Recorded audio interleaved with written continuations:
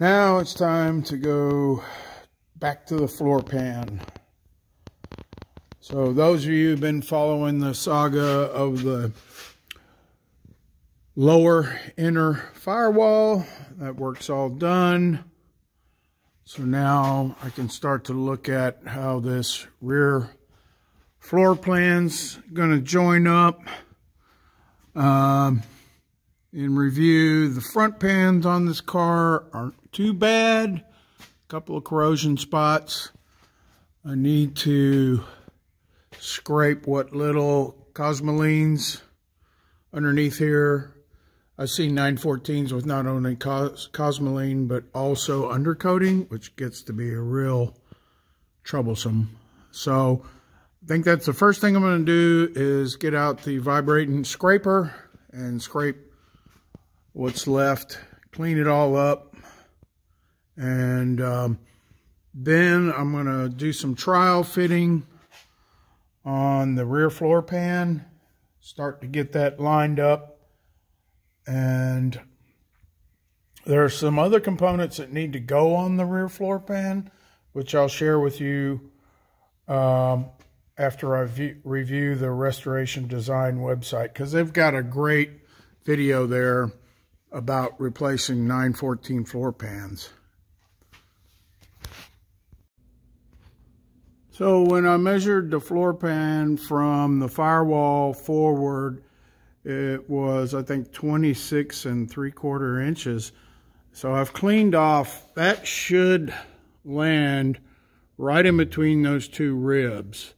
That's where the seam between the front and rear pans should be. So I've cleaned all that up, and the good news is the metal going to the front of the car looks pretty darn good. We do have some perforations over on this longitudinal, but the rear pan should come forward to this, about this point here. So that'll just be a patch in this area, I believe. So the next thing I'm going to do, I want to mock this up by actually putting the pan in place. I don't trust taking measurements. I'd rather have the big patch, if you will, in place to mark where the cut's going to be. I do know that I'm going to take out this cross member because I was debating about that, but it's just too far gone. And, you know, it's not that hard to get out. So we'll be dealing with that. I think I'll keep that cross member in this string of floor pan videos because it is kind of pertinent to doing that. So I need to move my jack point in the rear. I'll put it under the engine bar, and shouldn't be any problem lifting the car there with the lift. That's where all the weight is anyway, pretty much at this point. That way I can get to this jack plate, which needs to be cleaned up. It's pretty much what I expected. The jacking triangle itself is in pretty decent shape. Those usually rust really bad. But what I did want to point out is that you can see that's the outer edge of the floor pan. Compressor just kicked in. Hang on, I'll turn that off. Okay, that's more better. Yeah, so that's the outer edge of the floor pan. I've cut it out, obviously. And then it makes a bend around here. It actually goes under the jack plate. So rather than remove the jack plate, I'm just going to get in there with a flapper wheel and smooth all that out and put that floor pan right up against the jack plate itself.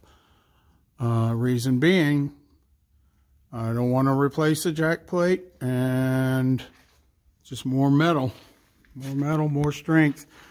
This plate over here on the passenger side, little corrosion hole there, but You know, both of them are bent because of improper jacking, where somebody has put the lift up in that area when it's supposed to be on the donut.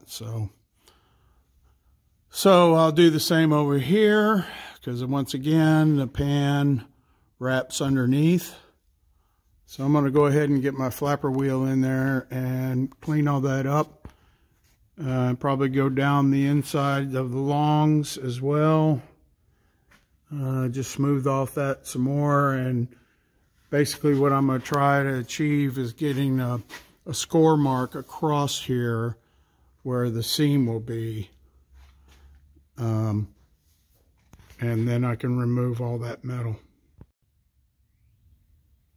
All right, so this test fitting kind of confirms what my measurement said. So the seam is going to land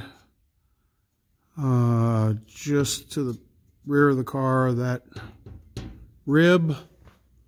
And how I did this is I just lined the pan up with the outer firewall, clamped it, supported it with a jack. So like I was just saying, you can see here that the pan actually goes under the triangle plate, but I don't think that's necessary. So all that's lining up. Looks like we might have a little extra metal along the bottom here. I don't think that's a problem.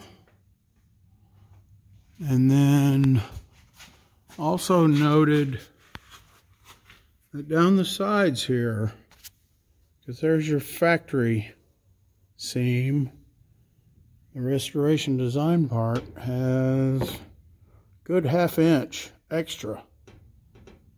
Now a purist would trim that, but I'm not going to do that. That's just more metal and more strength in my book. Same thing over here. There's extra. It's just going to help that longitudinal, which we all know there's rust inside of there. So more metal, more time, more time to enjoy the car before it disintegrates into a pile of rust. So I'm just going to score or mark this. That'll be my line where I stop removing the offending metal. Now I will leave at least a 1/2 inch for a final cut, tune that in precisely, but at least I can get a rough mark for now and get rid of the rest of that offending floor pan and the cross member, and then clean the tunnel up.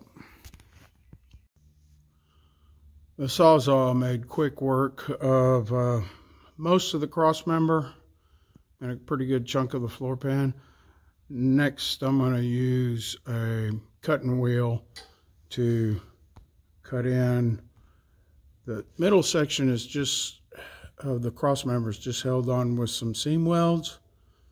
So I should be able to just grind those out and lift that off.